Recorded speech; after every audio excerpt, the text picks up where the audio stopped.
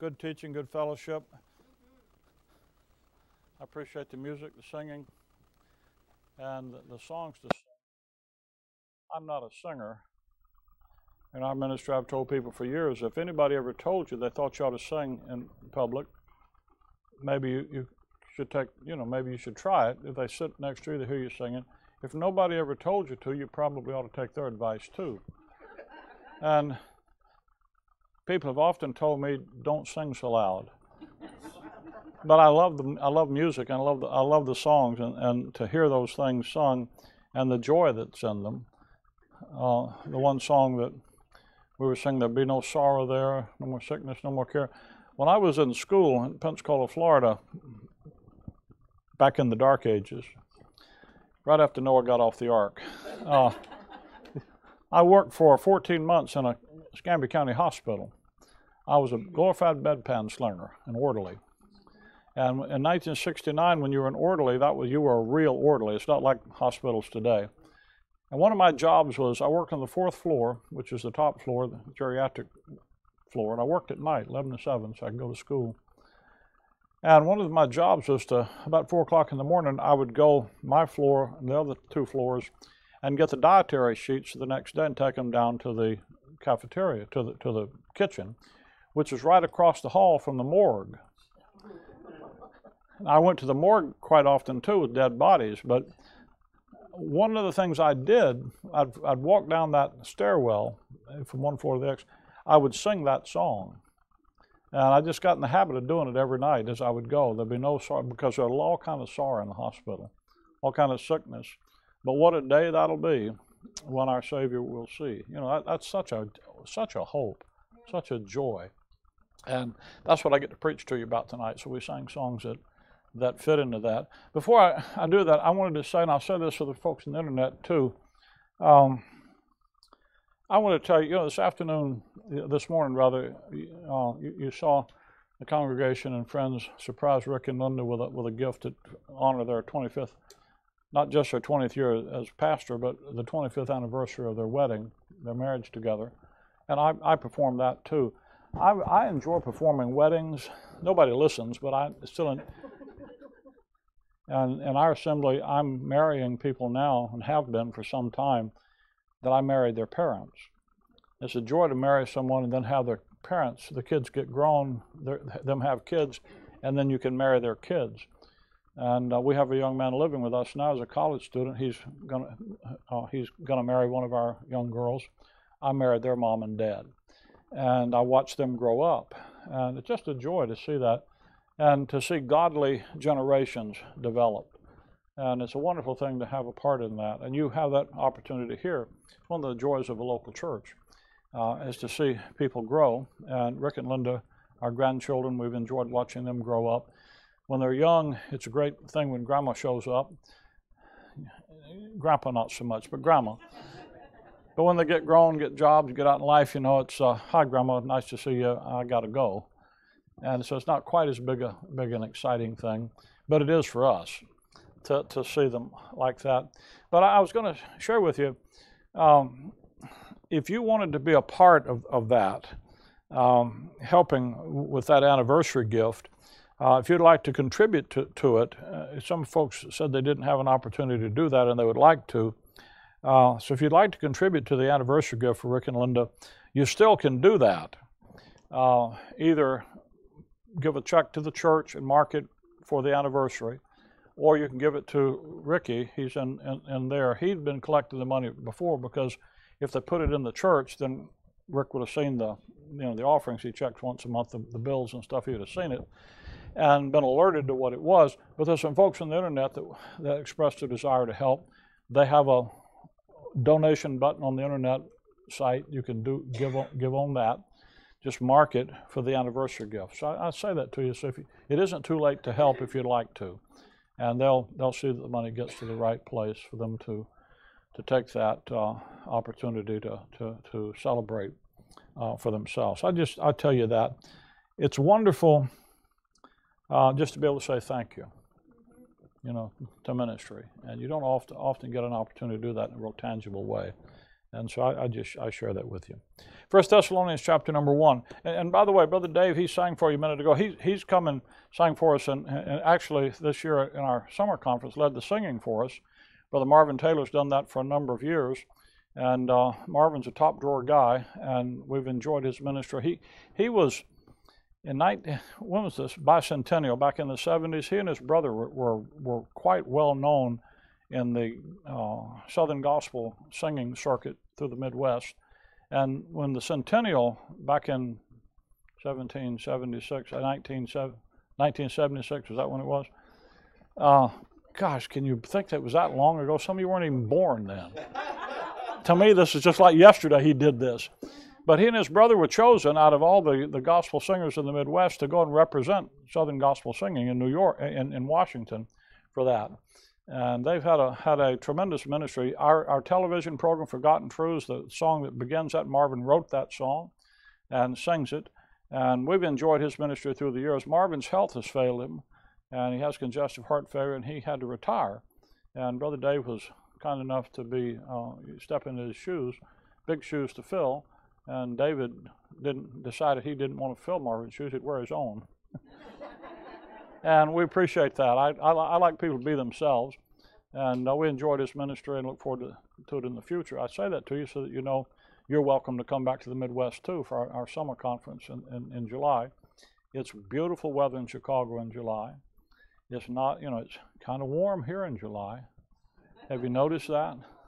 All these winter visitors come and they go home in the summertime. There is a reason for that. People kept telling me it's 32 degrees in Chicago today, but in July it won't be 110. And if it gets to be 100, which it might once or twice every 3 or 4 years, the next day it probably won't be out of the 70s.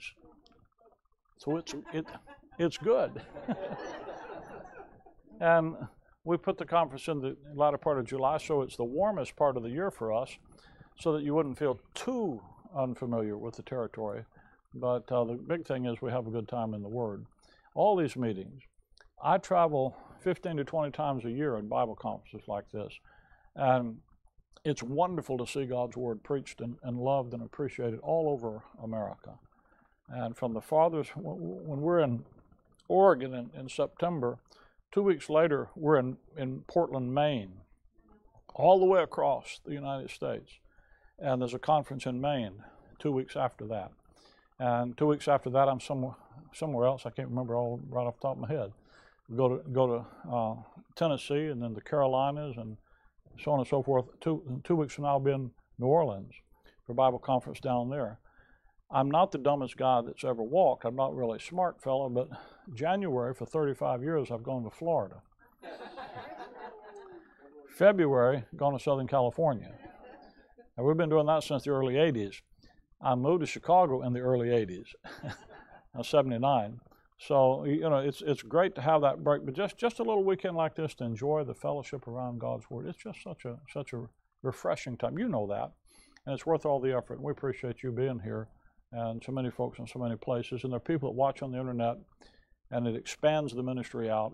And there's a hunger today like literally like never before. I had a note from my office today, and one of the ladies that answers the phone, and she says, she identified a radio station in Ohio where we're on 5 days a week with Daily Bible Time.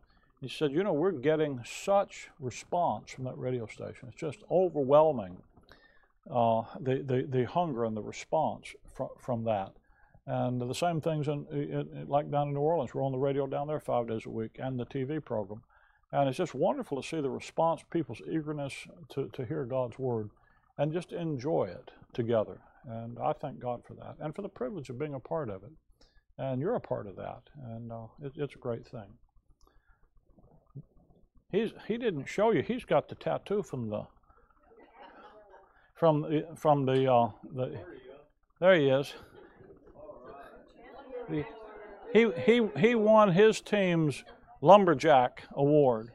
Now, John Verstegen won our team, but he can't show you where they put his. I'll leave that for you to wonder. But he got the stamp too. Now he's going to have to explain to his wife how come he got it and why it's where it's at. He had his wife with him, so I guess she's the one who decided where that would go. Made a public display. Okay. Father, we thank you this evening for your word. We just pray as we look at these things tonight, they might encourage and lift our hearts and spirits. We thank you for today and the time to study your word and hear it and be taught, to be believed, and to be taught in a way that instructs us, that we too can trust and believe it. We thank you for that, the joy that it gives to our heart, the sustenance, the strength it gives, and the privilege it gives us to live day by day in ways that honor you. We thank you for it in Christ's name. Amen. 1 Thessalonians chapter 1, verse 3, remember without ceasing your work of faith and labor of love and patience of hope in our Lord Jesus Christ in the sight of God and our Father. That expression, the patience of hope. The topic this evening is the foundation, the foundation's future. What's the future of the foundation we're built on? And that's, when you build, you have to be sure you understand what we're talking about, building on the right foundation. Now, there are a lot of people build on the wrong right foundation. That is, they go back into someone else's foundation in time past to build on the prophetic program today. That's a good foundation, and it's a right foundation for Israel. It's not the right foundation for you and me. And that's what 2 Timothy 2 is about, when it talks about study to show thyself approved unto God. I was reading a magazine. It was up in Calgary back in August, and the pastor there said to me, have you seen this Grace magazine? I said, well, yeah, I know about it. He said, but have you seen it lately? And I said, well, no, I haven't. He says, well, I want you to read this article. And I read the article, and the guy was saying in the article that 2 Timothy 2:15 doesn't tell you to study the Bible. He said that's not a command to study the Bible, and it's not a command to study the Bible dispensationally. And I read the article, and I'm thinking, here is probably the preeminent right division magazine in the world for the last in the last decade, and now they're saying 2 Timothy 2:15, study to show thyself approved unto God, a workman that is not to be ashamed, rightly dividing the word of truth, doesn't really mean dispensational Bible study, or that you ought to really study your Bible. And I scratched my head about that, and I said, what? The passage does say study. That's exactly what it means. You know what you do when you study? You give diligent attention to the details in the text. What are you going to study? You're going to study the Word of God.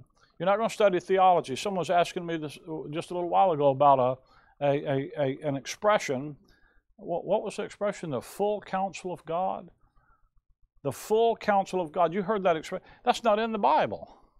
Get your concordance, look it up. You won't find the expression the full. Where you find that is in theology books. That is an expression developed by Calvinists to express their view of what they call the eternal decrees of God.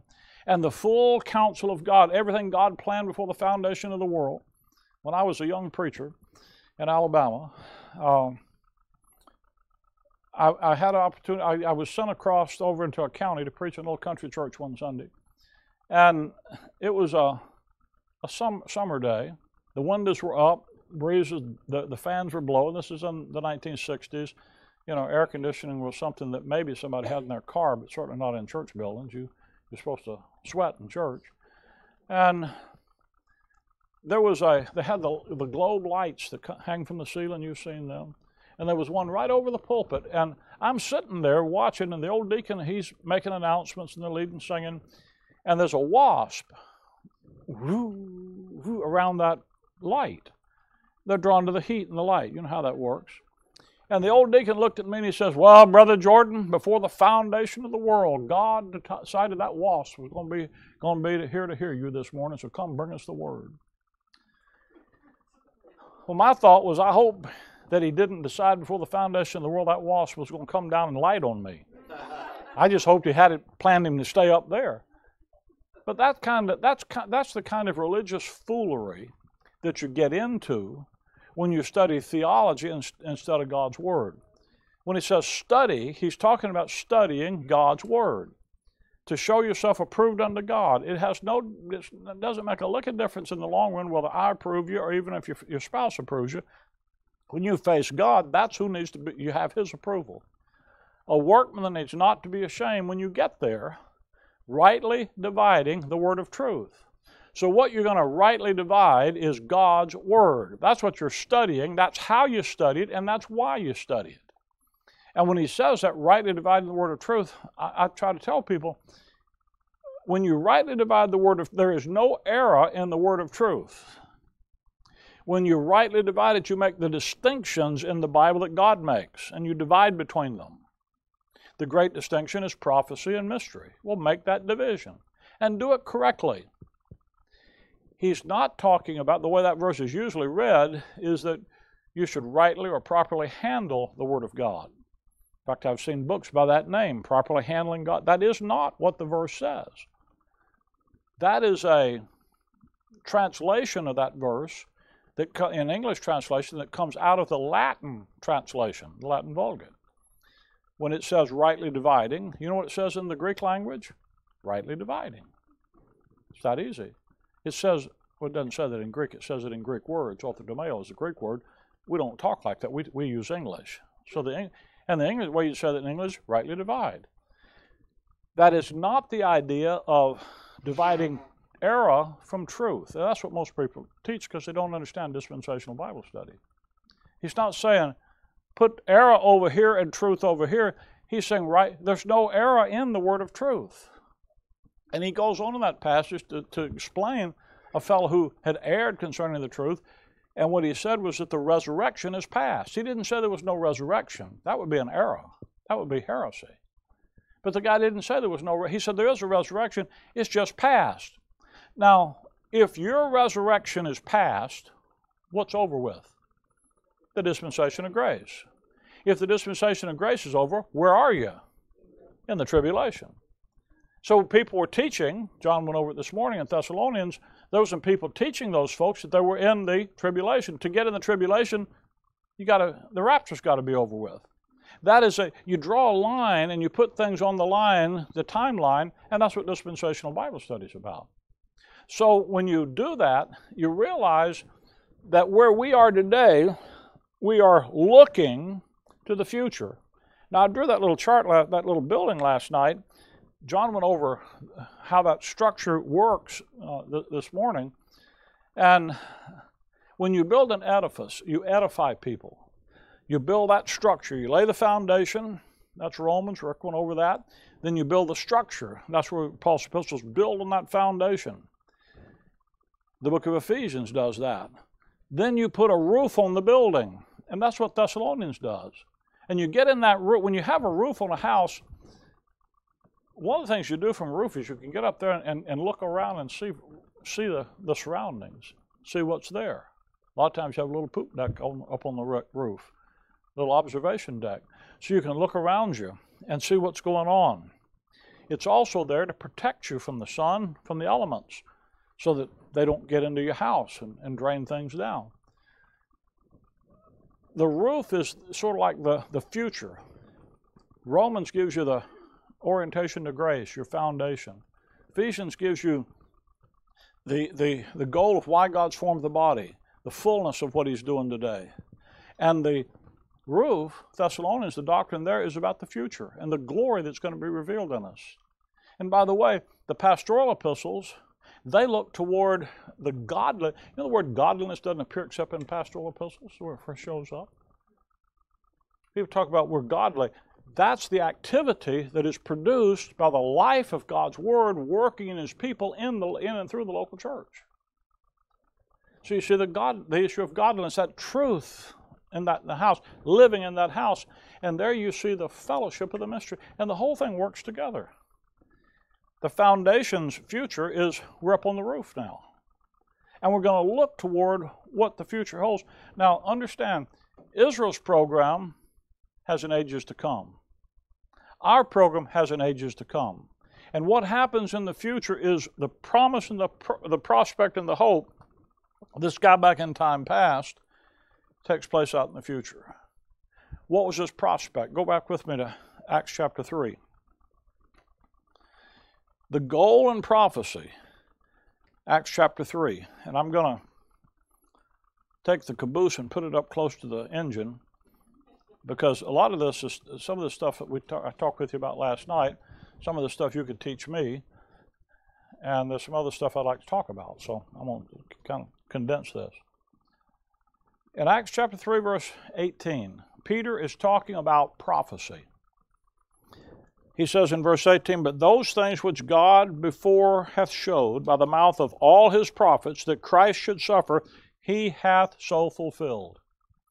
Everything that the Bible had said up to this point about the crucifixion of Jesus Christ, he has fulfilled it. That tells you something. That tells you that when you look for the Bible prophecy to be fulfilled, you look for it to be fulfilled literally, physically, earthly, exactly like it said. It wasn't fulfilled metaphorically. It wasn't fulfilled allegorically. It was fulfilled literally. Okay? When he's on the cross, John 19, one of the most fascinating passages. Hold your hand and just look back at John 19.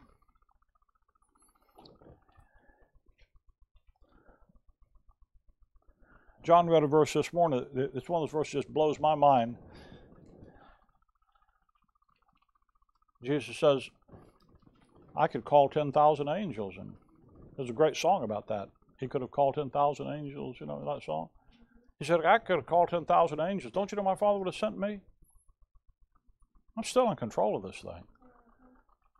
But if I don't go to the cross, how can the Scriptures be fulfilled?" You realize what he's doing, right? He could have still gotten out of that. But if he had what God's Word had said wouldn't be accomplished. That's a fascinating thing about him. He literally trusted the Word of his Father that much. Here's another one of these verses, John 19, verse 28. "After this, Jesus, watch, knowing that all things were now accomplished," everything the Scripture said about his crucifixion, his life, have now been accomplished. "That the Scripture might be fulfilled," said, "I thirst." Literally what he's doing there is he's on the cross and he's going through all the prophecies, ticking them off one at a time. And he says, every one of them has been fulfilled, but there's one that hadn't been fulfilled yet. Psalm 69. "Now there was set a vessel full of vinegar, and they filled the sponge with vinegar, and put it to hyssop, put it to his lips. And when Jesus therefore," you know what that is? You go back to Psalm 69, verse 21, and the text says they're going to do that. They're going to give him the vinegar to drink. It hadn't happened yet. So he says, "I thirst," so they would do exactly what that one verse that hadn't been fulfilled yet is done. He was on the cross. He was that much in control of his faculties. You see where it says, verse 30, Jesus therefore had received the vinegar. When he received the vinegar, he said, "It's finished," and he bowed his head and gave up the ghost. When you bow your head, that means it's up and you let it go down. His head wasn't wallowing around, kind of stuff. Well, all that stuff you see in the pictures of the movies. He was in complete control of his faculties, mentally and physically, and he dismissed his spirit. He said, "Father, into thy hands I commit my spirit," and he gave up. He wouldn't have died unless he said, "I die." And his mental faculties, thinking through the verses. One verse over there in Psalm 69 that you and I would read and Israel had read for centuries and had no idea what it meant, but he did because he wrote it. And it was about him. So Pete says in Acts 3, and by the way, Peter, after the resurrection, Christ takes his apostles away. They don't even know he's going to be resurrected. They see him. Woo! What a shock. Then he meets with them that evening, and he opens the Scripture to them and begins a 40-day personal seminar with his apostles, according to Acts chapter 1, teaching them things pertaining to the kingdom of God. He literally took the Word of God and showed him these verses and explained, "That's me."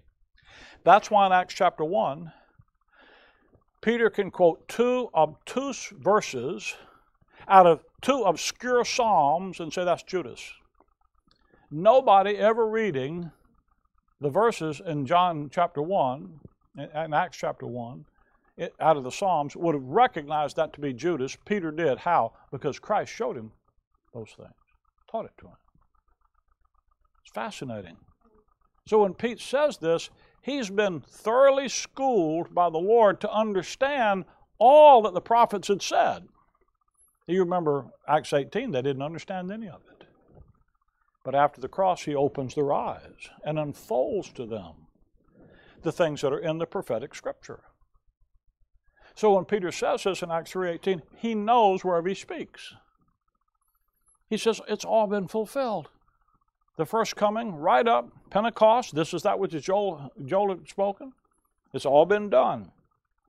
Repent ye therefore, verse 19, and be converted. Now he's going to say that your sins may be blotted out when the times of refreshing shall come from the presence of the Lord, and he shall send Jesus Christ, which before was preached unto you, whom the heavens must receive until the times of restitution of all things which God has spoken by the mouth of all his holy prophets since the world began. For Moses truly said unto the fathers, a prophet like unto the Lord your God, shall the Lord your God raise up unto you of your brethren, like unto me, him shall you hear in all things whatsoever he shall say unto you, and it shall come to pass that every soul which will not hear that prophet shall be destroyed from among the people.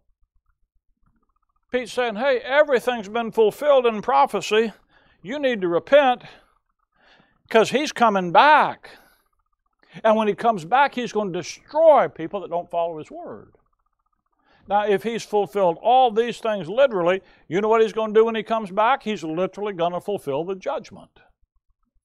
He's sitting at the Father's right hand at the Father's invitation, Psalm 110, verse 1. He quotes it in chapter 2, till he makes his foes his footstool.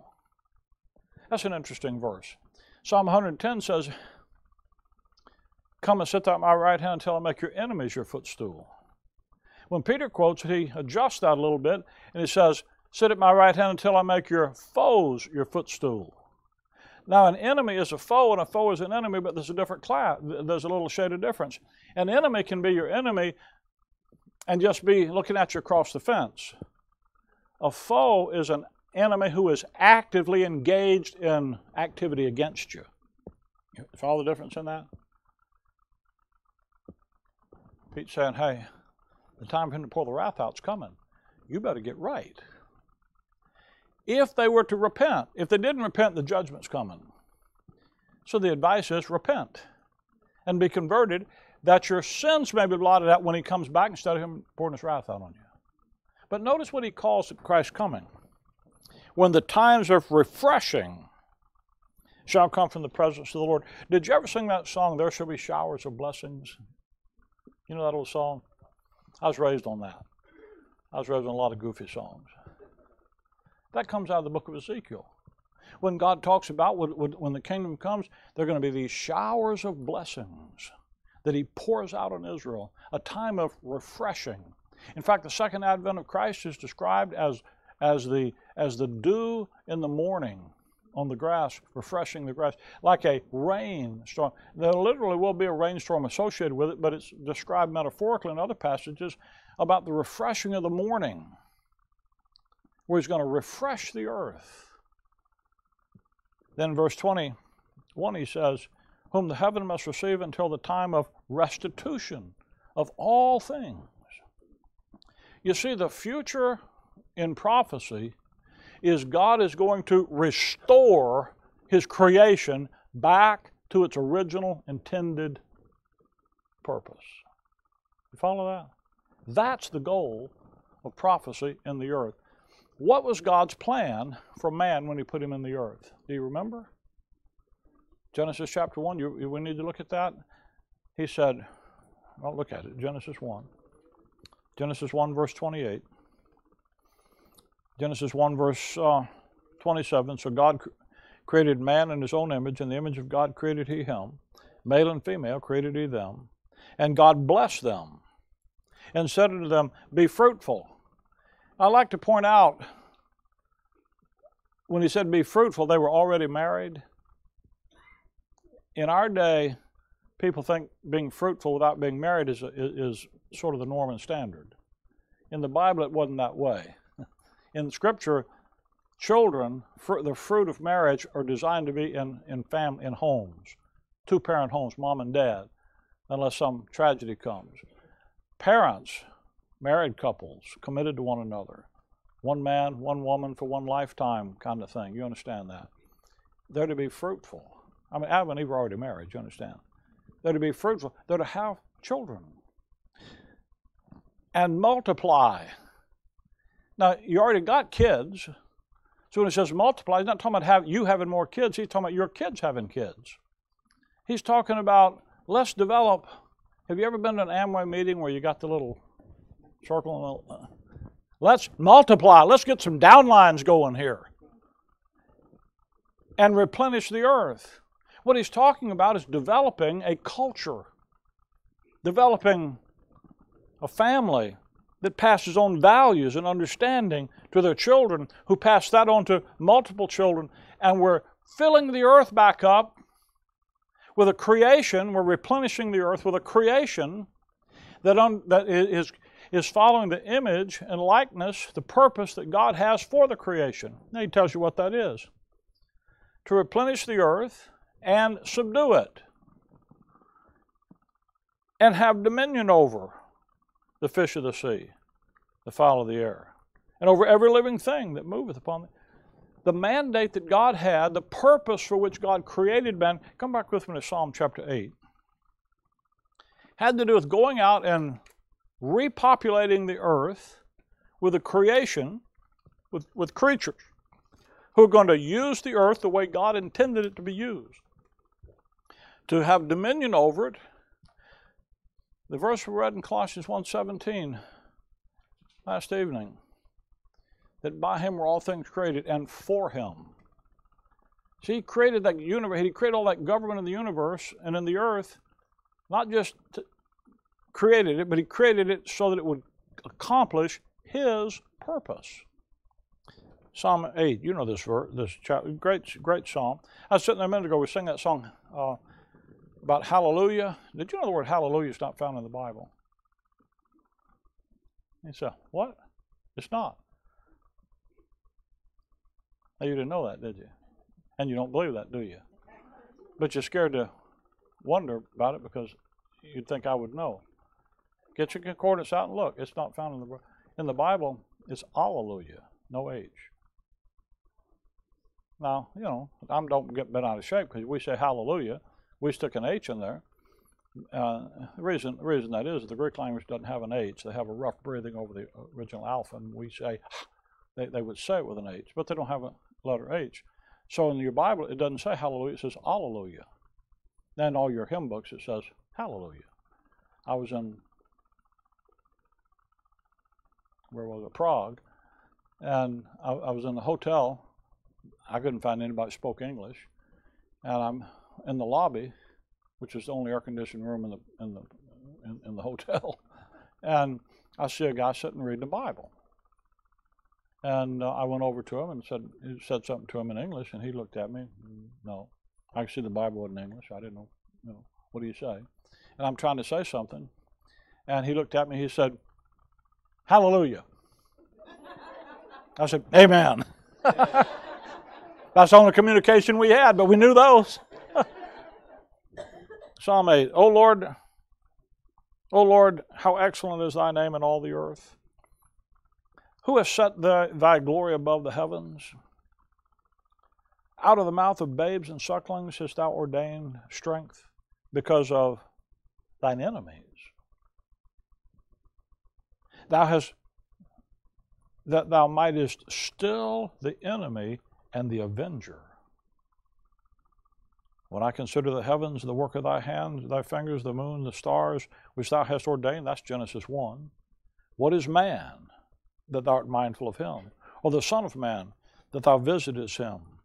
For thou hast made him a little lower than the angels, and hast crowned him with glory and honor. Thou madest him to have dominion over the works of thy hands, that thou hast put all things under his feet. That's what we just read in Genesis. But why did he do that? Verse number 2, there's an enemy out there. And man is to go out and avenge that enemy, avenge God against that enemy. that thou mightest still the enemy and the avenger. And so he put man on the earth to go out and subdue it, to go back and win it back, because there's a rebellion taking place.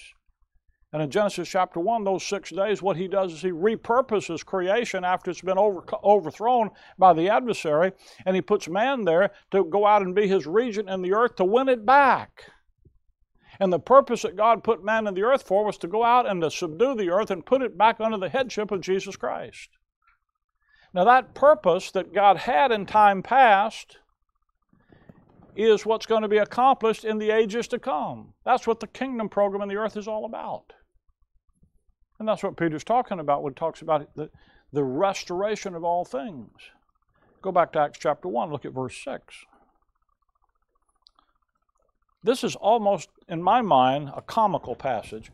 I don't know about you, but I read these things and I think about them, and sometimes I get, I just get ideas. In verse number 4, it says, and being assembled together, this is the 11 apostles are with Christ. You said the end of verse 1, verse 2, that the commandment, the apostles whom he had chosen, this is who he gives the commandments to. Verse 3, to whom also, the apostles, he showed himself alive with many, after his passion with many infallible proofs, being seen of them, the apostles, 40 days, and speaking of things pertaining to the kingdom of God, and being assembled together with them, that is the apostles, commanded them, the apostles, that they should not tarry or depart rather from Jerusalem, but wait for the promise of the Father, which saith he, ye have heard of me. For John did truly baptize with water, but ye, the apostles, shall be baptized with the Holy Ghost not many days hence. When they, the apostles, therefore, were come together, they asked of him, saying. Now when it says they asked of him, that wasn't a casual discussion. They literally at this point are interrogating him. It wasn't just, hey, what do you think about this, Jesus? Listen, you've been teaching us this stuff, and we see this stuff, and we get it, but Lord, wilt thou at this time restore the kingdom again to Israel? All this stuff you're talking about, we get it, we see it. When's it going to happen? 1 Peter, he said that was the question. The prophets would see this stuff.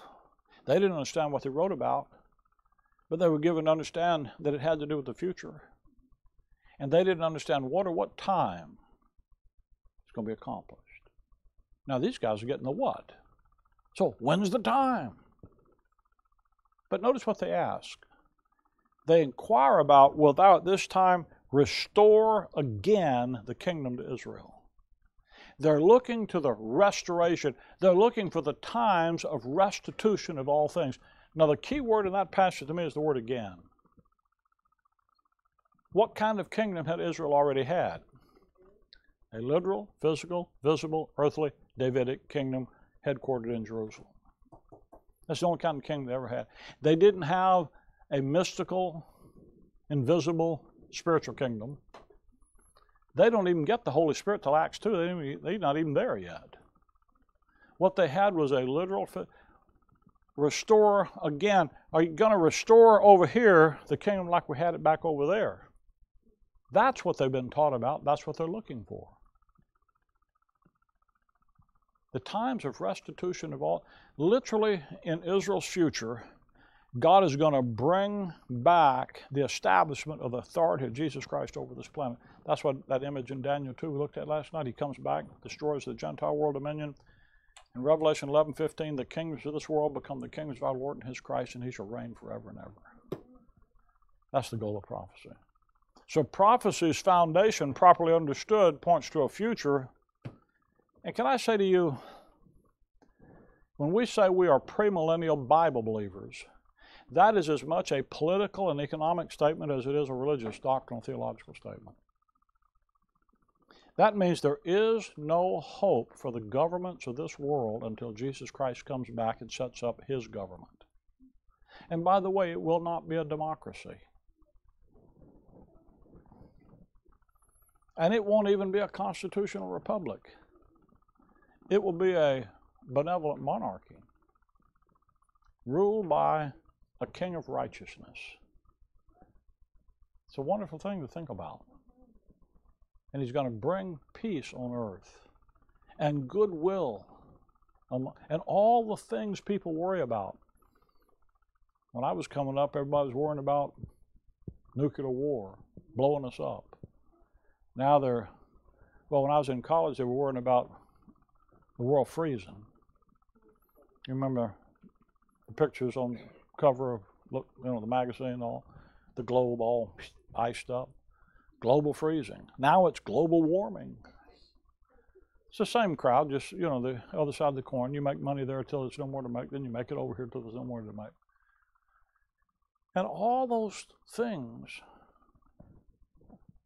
if all that stuff happened, it wouldn't change what the real future is. That means all those things aren't going to happen. So the future of this earth is secure, and it's going to be restored no matter what mess we make out of it. And we make messes of everything we touch. I've told people for years, we send men to the moon, if you believe they went to the moon. Now you can't even believe that. But when we sent men to the moon, what did we do? We left beer cans and cigarette butts and gum wrappers up there. Trash. That's expensive trash. A lunar rover and but they left trash. Yul Givens said, leave only footprints and take only snapshots. Well, we left footprints, garbage all over the place, everywhere we went. That's what man does. We wreck things. Christ comes back and restore it all. So the future of this planet is safe in the hands of the Lord. Now, until then, do the best you can. Don't just be a pacifist and give up. Do the best you can, be the best conservative of it you can, and so forth. But understand, the best you do isn't going to be what he's going to do. Now, you and I have a future too. Go back with me to Titus chapter 2. Because this is the part that really gets me stirred up. Titus chapter 2.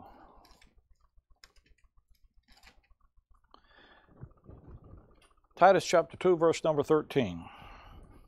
Looking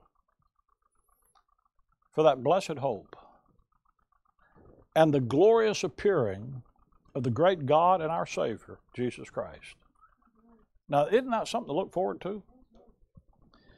When I stand on the foundation of grace and I look to the future, the foundation I'm standing on doesn't just tell me, look for the earthly restoration and order of things. It says, look to something that's going to be the glorious appearing of the great God and our Savior, Jesus Christ.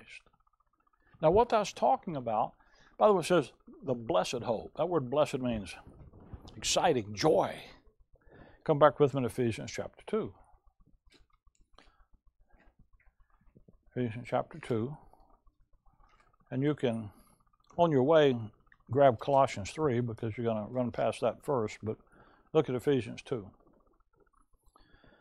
Ephesians 2 verse 4, but God, who is rich in mercy for his great love, when he hath loved us, even when we were dead in sins, hath quickened us together with Christ, by grace you are saved, and has raised us up together and made us sit together, where? In heavenly places in Christ Jesus. You and I, we died with him, we were buried with him, we were raised to walk in newness of life, and then we literally ascended with him to the Father's right hand, and we sit together in heavenly places. You go back to chapter 1, verse 19, 20, 21, what that's talking about is Jesus Christ sits today at the Father's right hand as the head of all principality and power. And you and I are seated there with him. We literally share in the authority of the Lord Jesus Christ in the government of the heavens. What a calling.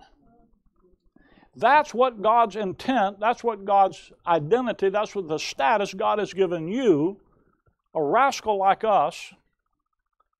You talk about a blessed hope. You talk about a position in the family. The reason, verse 7, that in the ages to come, in the future, He might show the exceeding riches of His grace and His kindness toward us through Christ Jesus. He's literally got a future. The blessed hope, the glorious appearing of the great God and our Savior has to do with Him demonstrating His kindness and His grace, showing the exceeding riches of His grace and His kindness toward us. Colossians chapter 3. Here it is again. All that has to do, first I'm reading those verses, it has to do with the fact He's going to use us in the heavenly places to honor and glorify His Son. Jesus Christ is literally going to be exalted and glorified through us. Not because of you, but because of God's grace manifested in you. His kindness and grace to you is going to be put on display. Just the fact you're there is going to be a whoa. What a deal. Colossians 3, verse 3. For you're dead, and your life is hid with Christ. That's Paul. You're dead, and you're alive.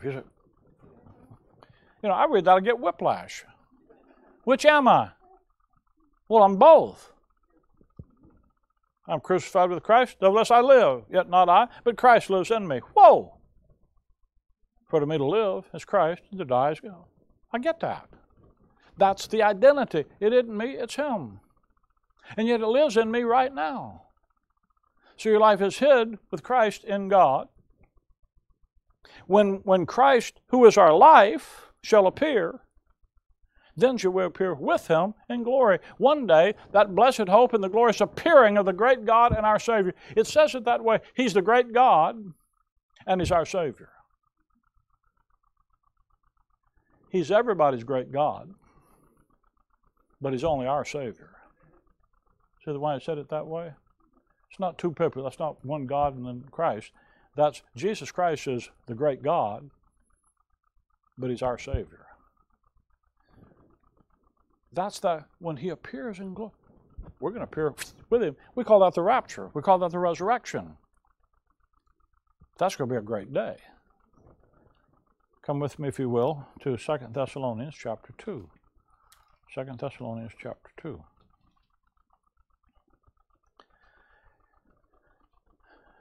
Second Thessalonians 2, verse 14.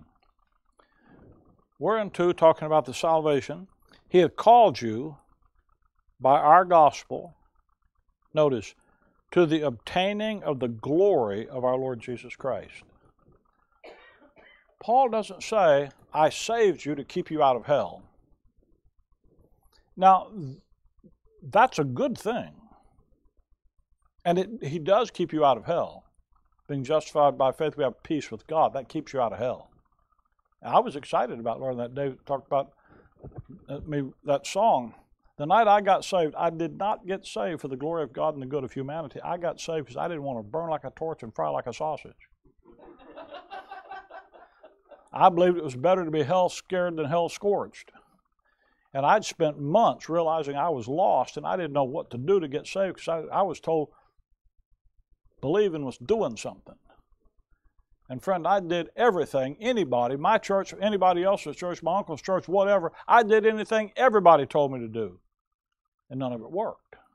Because working doesn't work. The night I realized it was just my resting in what he did, His work was what counted. I said, I'll rest in that, I'll trust that.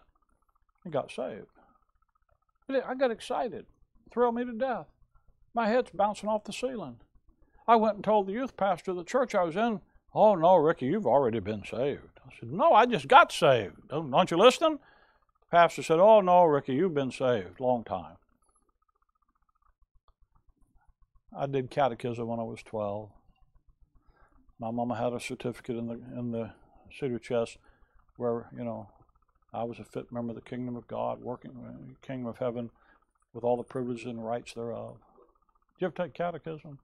Stood in front of the church, had to answer a question. I was scared to death. I learned that if you had to answer questions like that, answer early because you know a few answers and they're going to ask them quick. And I was scared to death they were going to ask me a question I couldn't answer. So I got right up in the front of the line. Got my question, I answered it. I'd have lost him going to hell until I heard the gospel. Big thing for me. You know what I discovered? I've been studying the Bible. What I discovered? Me getting saved, as great as it was, it's like a little footnote on page 23 of a 24-page contract. Because there was something so much bigger than what God put me in.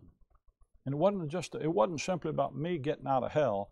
It was about I became a part of something God was doing to exalt and honor His Son. That little song we sing, "Turn your eyes upon Jesus, look full in His wonderful face, and the things of this earth will grow strangely dim in the light of His glory and grace." If you just look at Him, quit looking at yourself, quit looking at what you do and what you don't do and all the failures that you go through and all the misery that you produce in life. Listen, He knew all about that 2,000 years ago when He died for it. You act like it's a shock. You didn't shock Him. He's been dealing with dudes like you for 6,000 years. Nothing you're going to do shock Him. Nothing you're going to do that He didn't provide some redemption for it at the cross. You act like it's something special because you want it to be special. And your stuff ain't special. It's rotten. But He's special. And who He makes you in Him. And when you get your eyes off of yourself and you put them on Him, and the way to get your eyes off yourself, because we live from day-to-day circumstance to circumstance and self gets in the way, is to look at Him. And when you look at Him, and you get enough of a vision of Him, you realize, wow, I've been looking at Him, I forgot to look at myself. That's the thing. Guy calls up our office and talks to Brother Keeble. The guy says, I'm going to commit suicide, and I just want to tell somebody. Ray says, how are you going to do it? He tells him how he's going to do it. That's the first key that it might happen.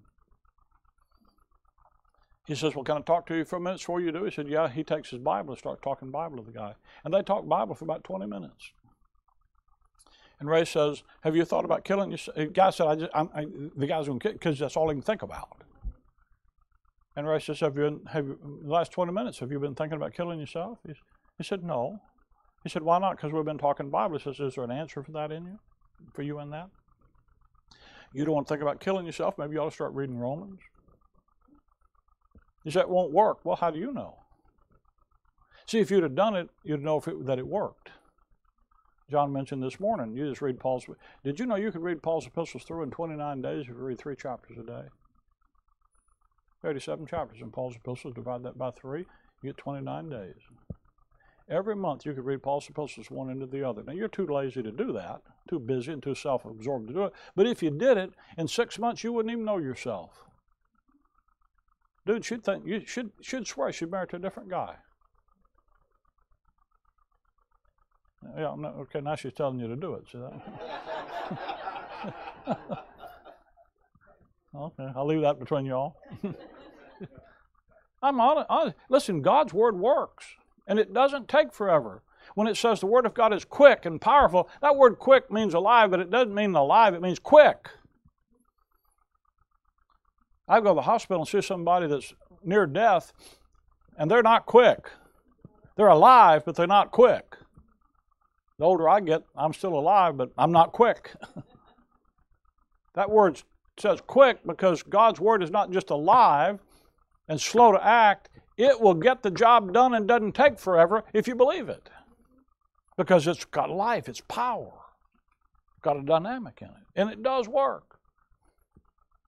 And no matter how far into things, the slavery of life and the habituation of sin you've become, it brings the liberty that God's given you in Christ into your life when you believe it. And you can't believe it unless you read it and take it in. They received the Word of God, and because they received the Word of God, they believed the Word of God they received of Paul as it was the Word of God, and it effectually worked in them that believed. But they received it first. You'd change your life just by doing that. And by the way, if you're a dog slow reader, you could read 3 chapters in about 30 minutes, so just turn the news off tomorrow night. That stuff all that stuff does make you mad anyway. I don't care if you watch Fox or MSNBC, both of them make you mad, whichever one you like. And you just get mad. And you know what getting mad does? All it does is hurt your dog. You know, you wind up kicking the dog off the couch or something. You read Paul's epistles, just read 3 chapters, just try it. And you know what it'll do? It'll make a difference in your life for eternity that you'll like. Your flesh might not like it, but your heart will. Now, we'll go back here. Look what he called you to, verse 14. More than just keeping you out of hell, to the obtaining of the glory of our Lord Jesus Christ. Do you understand that what's going to happen to you in the resurrection is you're going to share in the glorification of Jesus Christ in the heavenly places? That's your future. Look at Philippians chapter 1. I'm convinced that people miss this verse because they get caught in the first half of it and miss the second half, and the second half is the issue. Philippians chapter 3, verse 20. For our conversation is in heaven, from whence also we look for the Savior, the Lord Jesus Christ, who shall change our vile body, that it may be fashioned like in his glorious body. And we stop there because we think we're going to get rid of this old carcass and get one like his. Glory! Whoo! Hallelujah! That is going to be a wonderful day, isn't it? The old preacher said, no more baldness, no more bifocals, no more bridge work, no more bulges, and no more bunions. And the older you get, the more you think, what a day that's going to be. Now, when you're young, you know, you look at yourself and you say, man, I'm okay. Give yourself a little time. I look around the room here, most of you know what I'm talking about. But that isn't what that verse doesn't stop there. You're going to get a body fashioned like in his glorious body, not just to get you out of a tough time, according to the working whereby he is able even to subdue all things unto himself. What do you think those all things are? They're those all things that we've been reading about in Colossians and Ephesians. You're going to get a glorified body, a new body, fashioned. He took the dust of the earth and formed Adam a body that was of the earthy, so he could function in the earth. He's going to fashion you a body whereby you're going to be able to subdue all those positions in the heavenly places. You're going to be given a body that is equipped and adequate to function in the glorification and exaltation of Jesus Christ in the heavenly places. See, it's more than just keeping you out of hell, and it's more than just keeping you out of a bunch of misery. You're going to be sharing the glorification of his Son. That's your future. Now go back with me to Romans chapter 8. Romans chapter 8. And get 1 Corinthians chapter 7. Romans chapter 8, verse 18.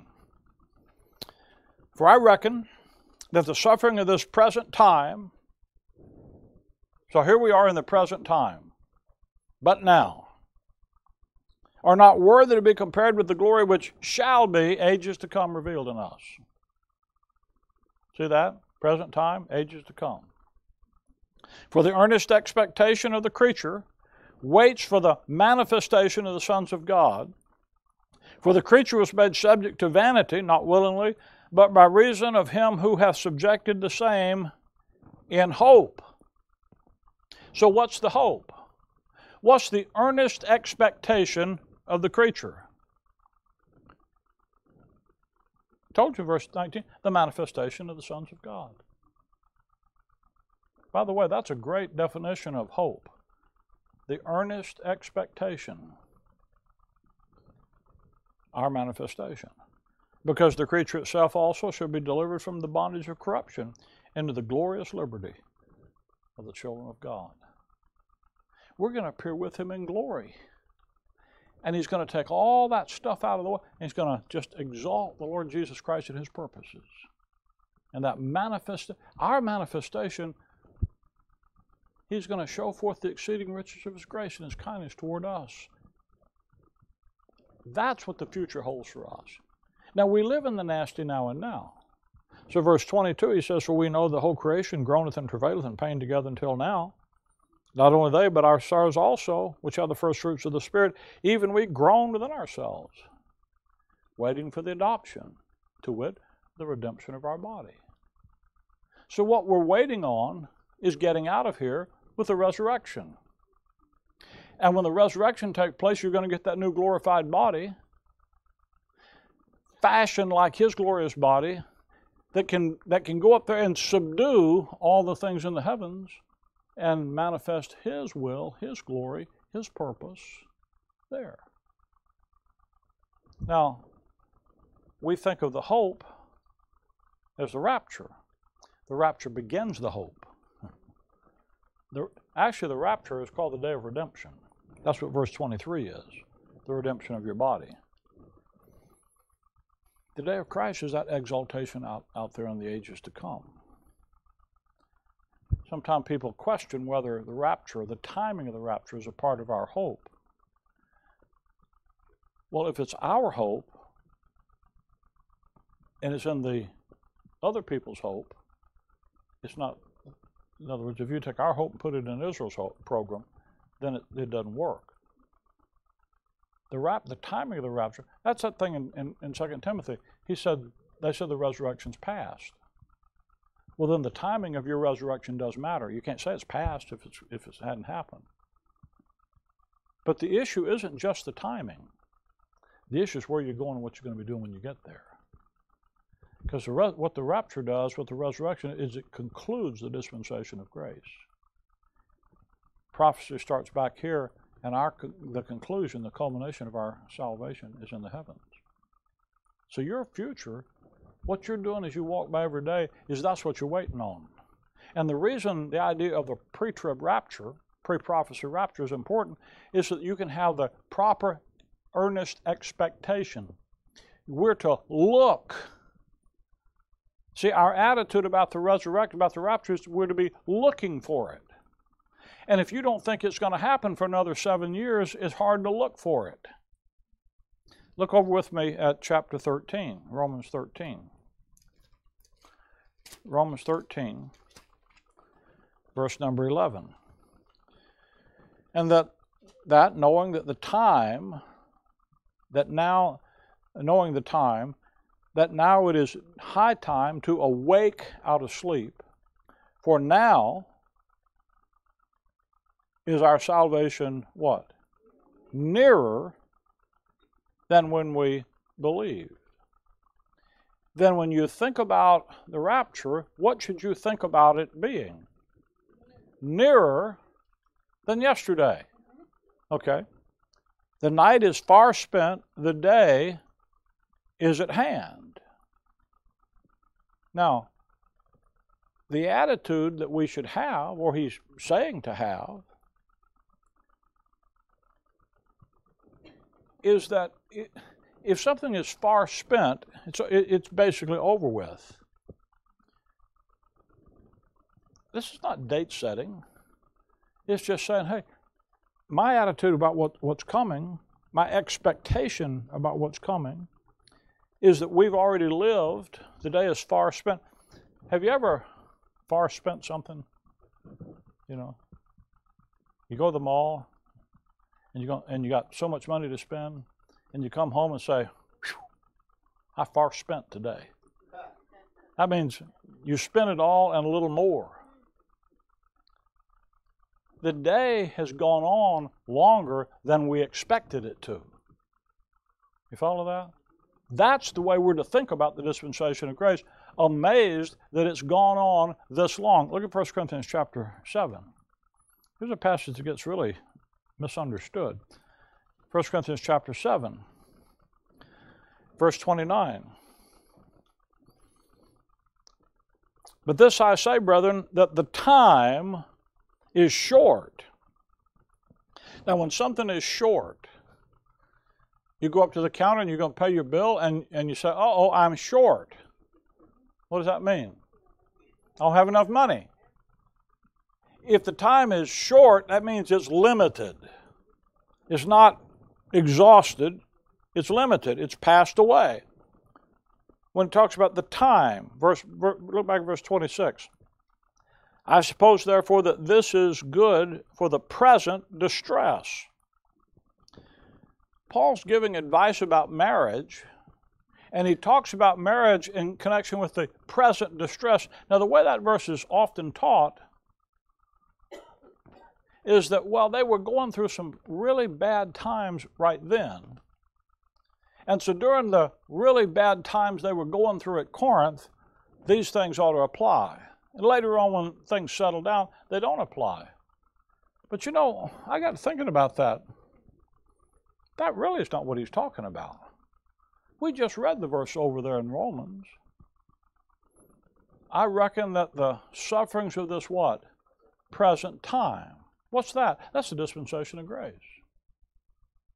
Doesn't 2 Timothy 3:1 say that in the latter times of the dispensation of grace, the last days, perilous times shall come? You know what the nature of the dispensation of grace is? The present distress. He's not, and by the way, there wasn't any really bad distress going on when Paul wrote Corinthians. He's not talking about standing up against persecution. He's standing up, John went over, talking about standing up against worldliness. The present distress that's the nature of the dispensation. And in the dispensation of grace, time's short.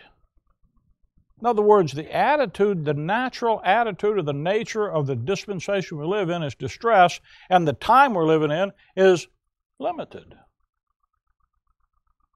That's where you get the concept of a perhaps today. Perhaps today. If not today, perhaps tomorrow. Can you imagine the magnitude of the grace of God that's extended that day of grace one more day to reach you? And if you get up tomorrow, it's another day of grace. It's another opportunity of grace. Go back with me, if you will, to 2 Thessalonians 2. I think that somebody says, Brother Rick, is there a verse in the Bible that teaches a pre-trib rapture? I just think I read a few of them to you. But here's one that fascinates me. 2 Thessalonians 2, verse 13. In the first 12 verses, he talks about the Antichrist. He talks about the 7th week of Daniel. He talks about what we call the tribulation. Verse 3, he says, but that day should not come except there come a falling away first, and the man of sin be revealed, the son of perdition. The man of sin, the son of perdition, that's the two sections of the Antichrist ministry in the tribulation. Verse number 7, for the mystery of iniquity doth already work, only he who now letteth will let until he be taken out of the way. Then shall that wicked be revealed, whom the Lord shall consume with the spirit of his mouth, and shall destroy the brightness of his coming. You see that wicked is a capital W, that's his name. That's the Antichrist. What's he going to do? Verse 4, who opposeth and exalteth himself above all that's called God, or that is worshipped, so that he is God, sitteth in the temple of God, showing himself to be God. That's the Antichrist. That takes place. That's the abomination that makes desolate that Jesus talked about in Matthew chapter 24 that stands in the holy place. That's the Antichrist. That's the 7th week of Daniel Paul's talking about. Then he comes to verse 13 and he says, but, now I'm going to change the subject. All that's true, but we are bound to give thanks always, brethren, to God for you, because beloved of the Lord, because God hath from the beginning chosen you to salvation, through sanctification of the Spirit and belief of the truth, whereunto he called you by our gospel. Now look at that verse carefully, because theology gets you screwed up here. God from the beginning has called you to salvation. Oh, there's my verse. I got God calling me before the foundation of the foundation of the world, the eternal decrees, calling me to salvation. That's the only verse in the Bible that says God ever called anybody to salvation. You know that. No other verse in the Bible says he called you to salvation. But did you notice there's some words here you need to carefully look at? Beginning of what? From what beginning did he call them? Well, you could say in the beginning God created the heaven and the earth. That'd be a beginning. In the beginning there was the Word. There's a beginning. Philippians 4:15, he says, talks to the Philippians, he said, no church communicate with me concerning giving and giving. But you, from the beginning of the gospel in Macedonia, there's a beginning. Wonder what beginning it is. Well, look at what salvation, look at verse 14. Whereunto he called you by our gospel. Was there a time when Paul's gospel was not preached? Was there a time when Paul's gospel began to be preached? So the calling in verse 13 is calling some people by Paul's gospel. I would suggest to you that the beginning there is from the beginning of the time Paul's gospel began to be preached. Follow that? In other words, from the beginning of the dispensation of grace. God called the body of Christ to salvation. But what salvation? Salvation from what? 1 Timothy, he says that a woman will be saved in childbearing. You think that's saved from hell? You got to be saved from hell by having a kid? Fellas, you're in trouble. No. 1 Timothy 4, he says that to Timothy, the pastor, he says, if you are faithful in these things, you'll save yourself and them that hear you. You think you get saved? No, that's saved from what? From the apostasy in the first 2 verses of that chapter. Salvation has a context. What's he talking about them getting saved from here? All that stuff back in verse 3, 4, 5. You want to be saved from the beginning of the dispensation of grace. God has chosen to save the body of Christ from the tribulation period. You're not appointed to wrath, but to obtain salvation through our Lord Jesus Christ. That's 1 Thessalonians 5, verse 9 and 10. That's why verse 14 says, whereunto he called you by our gospel to the obtaining of the glory of our Lord Jesus Christ. From the very beginning of the dispensation of grace, God has intended for the body of Christ not to be a part of Israel's program, but to be taken out and taken into the heavens and demonstrate the exaltation of Jesus Christ there. Therefore, brethren, stand fast and hold the traditions which you have been taught, whether by word or our epistle. You have to maintain that truth to be faithful. Now, our Lord Jesus Christ himself and God, even our Father, which hath loved us. Isn't that wonderful? And hath given us an everlasting consolation and good hope through grace. Comfort your hearts and establish you in every good word and work. He loved us. God commended his love toward us, and while we were yet sinners, Christ died for us. Listen, God's love is not tied to, in your life to what you do. God's love is not tied to your finances, not tied to your health. It's not manifest by your love life. It's manifest by one event in human history, and that's the cross work. Now, when you look for God's demonstration of his love to you anywhere else, you're going to be disappointed. But you look there and you'll be assured. So now our Lord Jesus Christ himself and God our Father who hath loved us. Herein is love, not that we loved him, but that he loved us and gave his Son to be the propitiation for our sins. That's real love. And God the Father loved you and hath given us an everlasting consolation.